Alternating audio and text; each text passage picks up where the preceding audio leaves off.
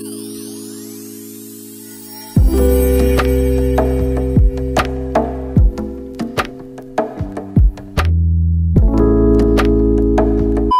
guys, it's Julia. Welcome back to my channel. So today's video is going to be a new makeup releases, favorites, and fails. My favorite not really series on my channel.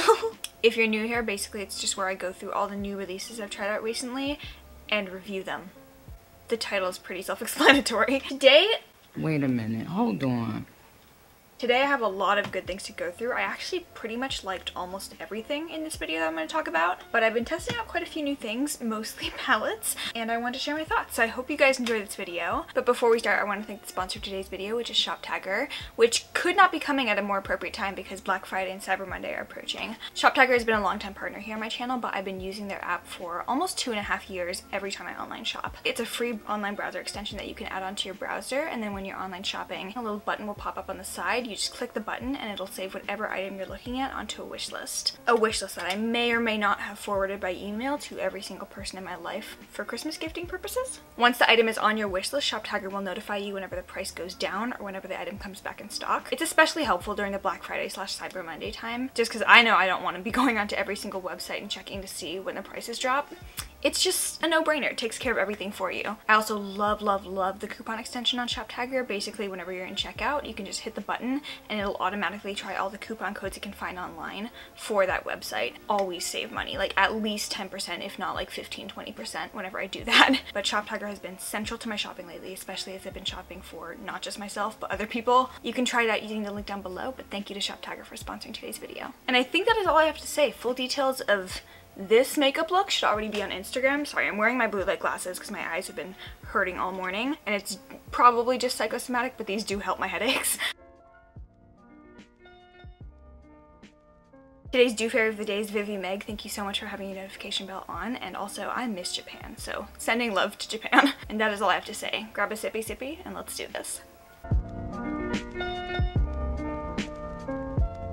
Alright, starting off with probably the biggest sneak attack favorite of the month. If I ever made a video about products I wouldn't have bought for myself but got in PR and ended up just falling in love with, this would be the first thing in it. This is the new ColourPop Stone Cold Fox palette, and it is basically their Cool Tones Bible. 30 shades in here. I misspoke in my previous video and said it was 35. It's 30 shades, so not quite Morphe levels, but still pretty big. For a bigger palette though, I do feel like ColourPop's bigger palettes are very compact in size. Like, this isn't gigantic. Got this beautiful, almost like kind of faux like snakeskin like croc pattern on it. I did a kind of like bolder grayish silvery smoky eye with the gray shades in here, but I've been using this on a daily basis actually for work makeup. Even though it is like such a neutral palette, I still feel like this brings something to my collection that I didn't previously have. I really don't own a ton of cool tone neutral palettes, and I feel like most ColourPop releases that are neutral do tend to bore me. The formula in here is really good. I do feel that ColourPop does a slightly better formula in their more like permanent palettes or stuff that's going into their permanent line, as opposed to things that are kind of more limited edition. Like, yeah, she's beautiful. I wouldn't have bought her for myself just because obviously it's a very neutral palette, and I don't think that the pictures on Trendmood really did it justice. They really went like hard with the metallics in here, which I love. I don't really go for softer shimmers. This shade here called Giving In is this beautiful kind of like taupey, it's like brown but gray at the same time. I also love Rumor Mill, which is this beautiful gray tone matte here. And then the shade here called Bold Type, I really don't have any like taupe neutral mattes quite like this. So that is the palette. I highly recommend this. I feel like you can do a lot of different things in here. You kind of have some like mauvey pinky toned cool tone neutrals, gray tones obviously, and then just basic browns as well. And then along with the palette, they also came out with some new velvet scrunchies. There's another taupe one that I think I put in the wash because I've been using it regularly. I really like their scrunchies. This is so unrelated, but these scrunchies are perfect because I can actually loop them 4 times around my hair. It's snug and it keeps my ponytail on top of my head when I'm working out. If I do 3 loops, it's a lot more comfortable and less tight,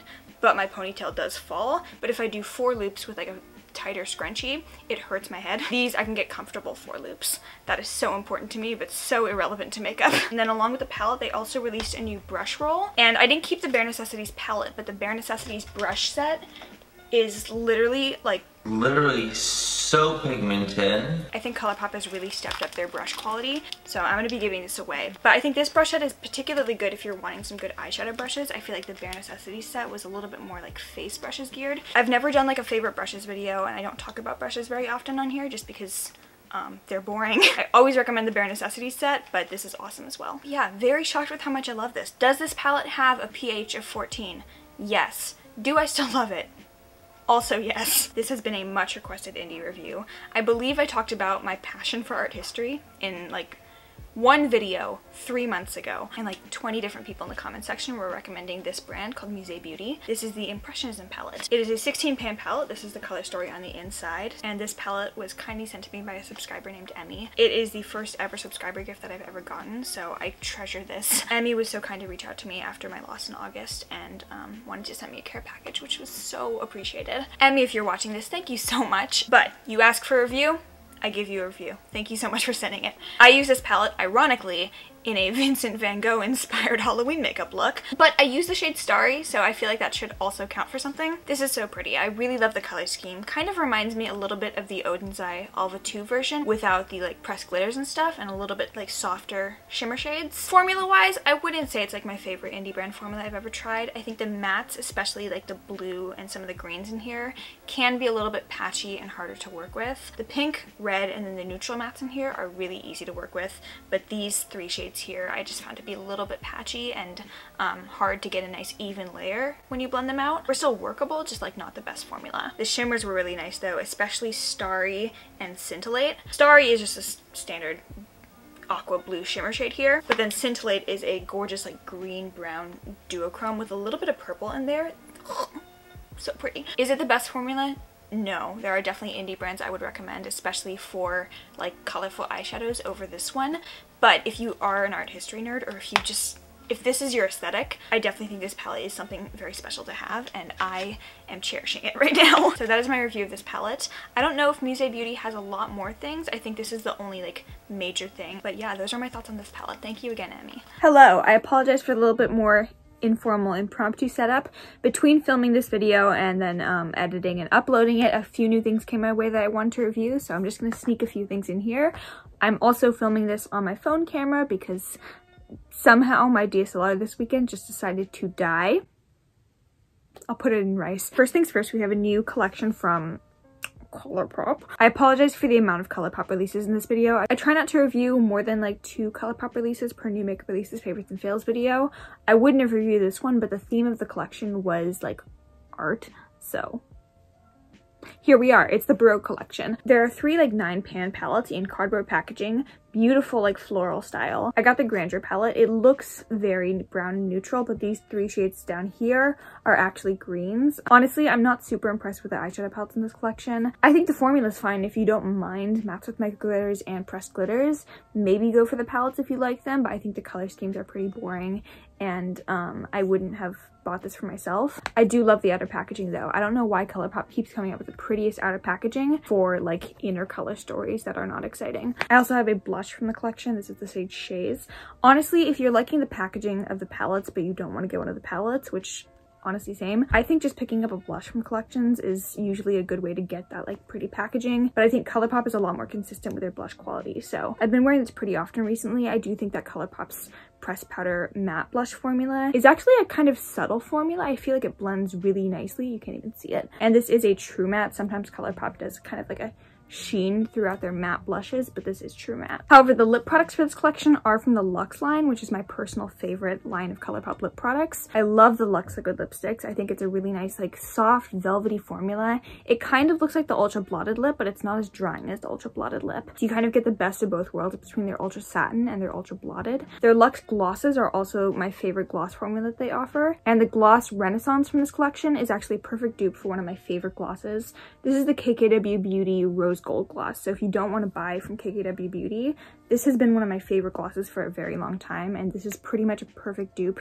in terms of color. Formula wise, they're very, very close. This one's a little bit thinner, like less sticky, but this is a little bit thicker and stays on longer, so pick and choose. And then there are 2 things that I wanted to include in this video, but due to the fires in my area, there's been a lot of delays in postal shipping. So unfortunately, these 2 things are still on their way to me, but I will be reviewing them eventually. I'll probably review the new Kaleidos collection sometime on my Instagram stories and then later on my channel. But the new Kaleidos collection includes a new multi-chrome green and fuchsia space age highlighter, which I'm super excited for. This has been like low-key popping off on Instagram, and I think a lot of people are really excited for it. Plus, it seems to be a little bit more on the smoother side. Some of their highlighters tend to be a little bit more chunky and glittery. They also reformulated Mars Melter, which is the pink shift highlighter. They did updated packaging for all 8 of their original highlighters. Personally, I did like their old packaging, but I know some people felt that it was a little bit bulky. I think they just like kind of updated the like outer design now, and they're all metal packaging, no cardboard inside. And then finally, the collection includes new brushes, an angled contour brush, precision highlighter brush, and a blush brush. I do really love Kaleidos' brushes, but personally for me, their already existing highlighter brush, this is the H1. I don't think that they could possibly improve this one. I hope that they don't make a new highlighter brush that's like more tapered and fine, because I think this is perfect. So I will be reviewing the new additions to the Space Age collection. And then finally, I also have the new Nabla Neutrals palette in the mail on the way here, where it honestly kind of looks like a combination between the neutrals from Dreamy and then the neutrals from the Secret palette. So I'm kind of interested to see how it works out. You know I love my neutrals, so I'm very excited about that, and I love Nabla's formula. Anyways, I just wanted to get those reviews in here right now because I'm not planning on posting at all elections tomorrow, and regardless of what happens, I don't want to be on social media for the days after it. It's not that I don't want to be present on my platform and share resources if need be.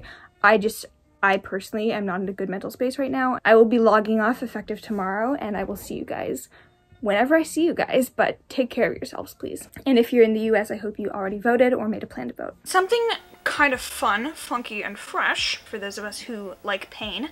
What?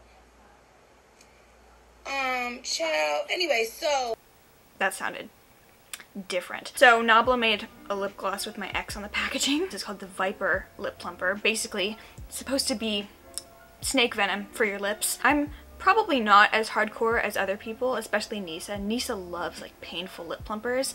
I'm not as hardcore when it comes to lip plumping glosses. Like the Too Faced Lip Injection Lip Gloss, that is probably the most aggressive lip plumper that I've ever tried out, and it made me almost cry. So this is a lip plumper, but you can use it as a balm or a gloss. So I'm wearing it as a gloss right now on top of the Odin's Eye Apricot Girl matte lip stain.